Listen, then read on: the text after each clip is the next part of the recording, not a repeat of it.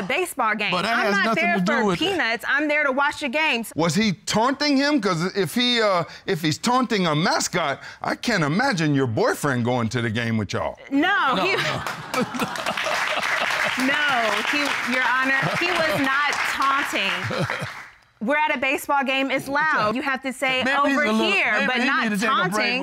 Yeah, but I can't imagine y'all were out there saying, home run Rue, may I request a bag of peanuts, please? No. Well, not so formal, but you can ask without taunting. My father wasn't taunting him. Well, it seems to me if I'm home run Rue, and you say, look, you throw like a little kid. You can't throw them over here. Give me those nuts. Give me those nuts. I'm going to throw them hard. We weren't saying things like that. Well, let me hear from Home Run Rue himself. That's James Harper. Yes, sir. Mr. Harper, would you stand up, please? Sir. How long have you been Home Run Rue?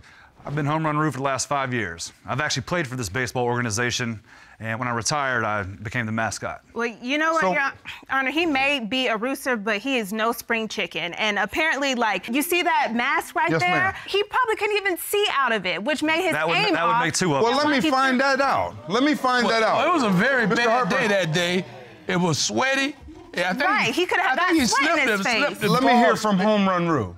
Mr. Harper. Yes, sir. When you have this headpiece on and the body piece, you become Home Run Rue, right? Absolutely. Now, as Home Run Rue, you got to look out of this thing and see people, right? Yes, sir.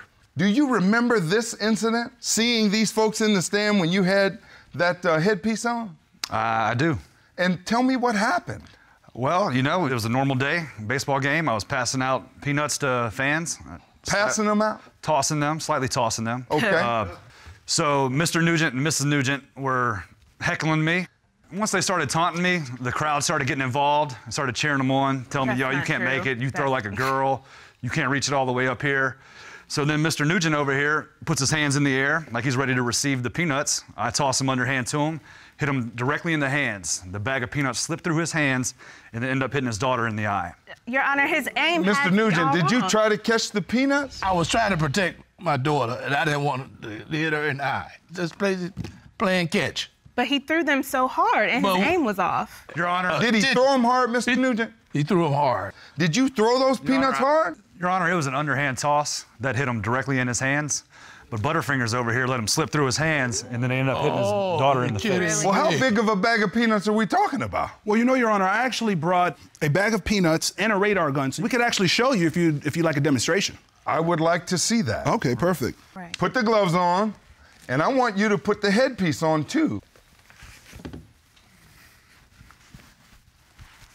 And because I don't want you to injure Sheriff Matt, I'd like you to throw them to your boss.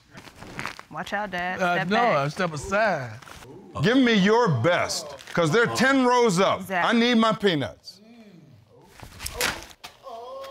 27, Judge. That's moving, guys. Now, that's moving. Right. That's not a toss. That's a fastball. Exactly. All right, you may take the headpiece off and the gloves, and you may return back to the podium.